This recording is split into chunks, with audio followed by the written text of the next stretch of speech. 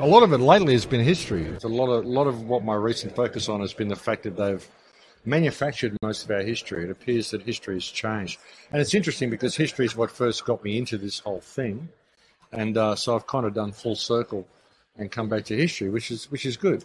But the main problem, the main focus at the moment is this digitization of everything and 5G, which is a real concern for everybody. I think people should be paying attention to it. That's basically what's happening. I mean, the cryptocurrency guys have got a lot of really good ideas, but they're not looking at the social crediting system and everything that's rolling out over the top. Because everyone's trying to extricate themselves from the system using digital means, but they're only really focusing on the fiat part of it, the money control part of it. But there's a lot more aspects than that.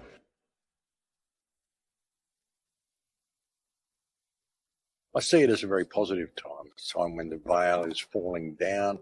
Everything we've been talking about for the last 20 or 30 years, warning people of, it's right there in their face now. They can't deny it anymore. It's no longer a theory, and it is a conspiracy, and it's affecting everybody. So, yeah, I mean, I think we're at one of the most important times in human history. I've had to kind of put all my other stuff down. I want to get back into history and talk about all sorts of stuff, but there's just been so much stuff happening every day. It's been difficult to keep up with the state of the world. It's just it's gone to the next level all around the planet. I think a lot of people are seeing this, and that's why we're going to see a lot of people stand up and just say enough is enough. I was out in the forest with my mother, and first time I'd ever been to the forest, and I said, "This is incredible up here. Let's come and live here." And she said, "Well, we can't live here." I said, "Why not? There's nobody else living here." And she said, "Well, we don't own the land." I went, "Own the land? What do you mean own the land?" And she said, "Well, you've got to own the land." I said, "Who owns the land?" And she said, "The government owns the land." I said, "How did they get it?" And she said, "You'll understand when you get older." I was shocked when I found out that we actually had to pay to put a roof over our head. We actually had to pay money to buy land. You think people thought they could own a part of the earth. I was horrified by the whole thing. So I kind of sat back and I just watched from there. And I thought, this is a madhouse. People always think that they're in the minority and they get kind of scared to stand up. So, if people can get over that little hump, I think we're going to reach a tipping point where people are going to realize that it's now or never. They have to stand up. So I think, ultimately this is a test and we're going to get through it.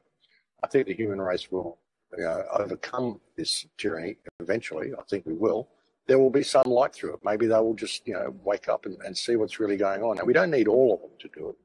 We just need the people who are awake to get organised, stop bickering with each other and put down their personal differences and get some focus.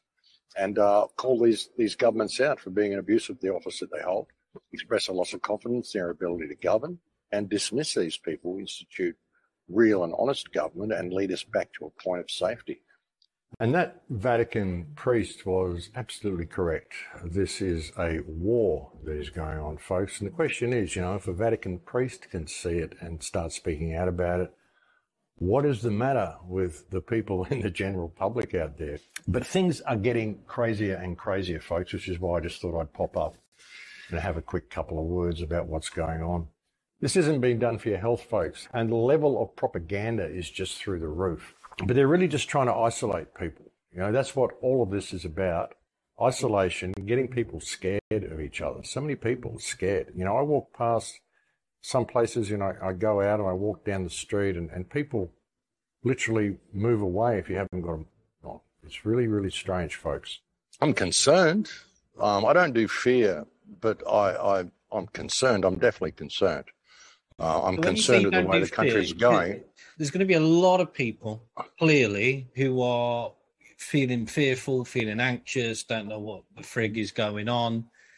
When you say you don't do fear, what do you mean by that? How do you deal with it? How are you managing it? You face infinity without flinching, brother. You walk the path of the warrior. I think people are seeing the need to do this. There's huge common law groups springing up all around.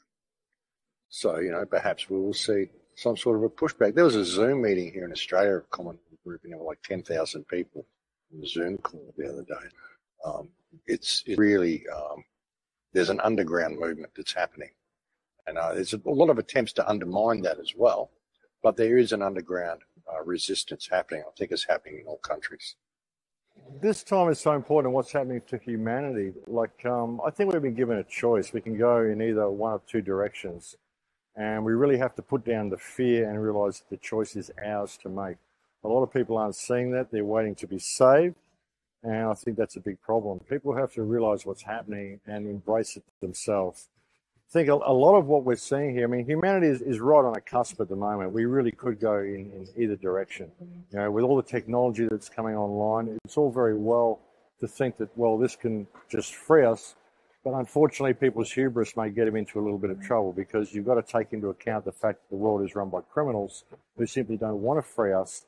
And that is currently who's in control of a lot of the technology. So it's time for people to really step up to the plate with this and realize that we have to start embracing this ourselves, and we have to be the ones that are pushing in the direction that we want.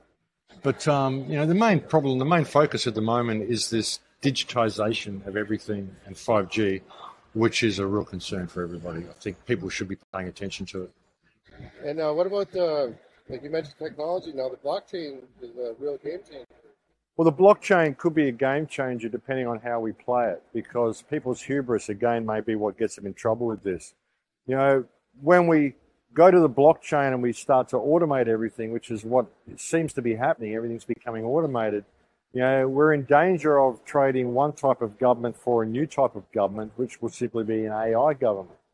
And if that government is run by artificial intelligence, and it's really going to depend on how that operates. That's basically what's happening. I mean, the cryptocurrency guys have got a lot of really good ideas, but they're not looking at the social crediting system and everything that's rolling out over the top. Now, because everyone's trying to extricate themselves from the system using digital means, but they're only really focusing on the fiat part of it, the money control part of it. But there's a lot more aspects than that. You know, there's new systems coming in, which I intend to talk about in my talk today, like a social crediting system that is coming online. It's already online in China, whereby they will penalise what you can and cannot buy depending on what your political are. You know, in that sort of a situation, it doesn't matter how much money you may have on the blockchain or in Bitcoin, if you can't spend it on things because your person is simply denied certain services due to your political views, due to a social crediting system, which is what governs purchases, not necessarily the accumulation of wealth, but what governs purchases of airline tickets and things like this, then that's a danger that we've got to take into account as well. So again, it's going to depend on how we play it. The blockchain could be good, but we've got to look at how those who are currently in control of things wish to play this, and what moves they're making to control the blockchain. Not again by controlling the blockchain, but by controlling what you can and cannot purchase due to your political views.